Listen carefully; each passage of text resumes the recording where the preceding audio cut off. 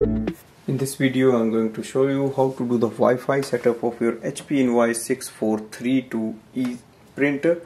Now first thing is to enter the printer into the setup mode. So press and hold the wireless button for 3 seconds. The button is at the back of the printer below power button. Release it. The light will change to purple, that means printer is ready for setup.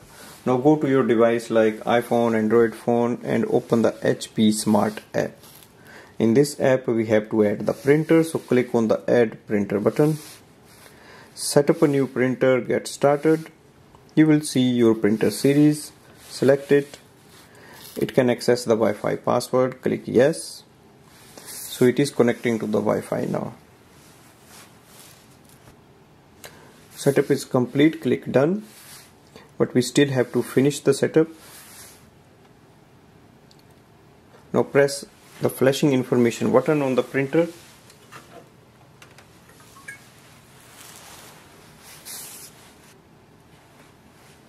Click continue. It will ask you to join the HP Plus. So you can join it, or you can just deactivate that, or you can decline it. You can also join for the instant ink, or you can skip it. Select auto updates for your printer. Setup is complete and we can print a page just for the confirmation.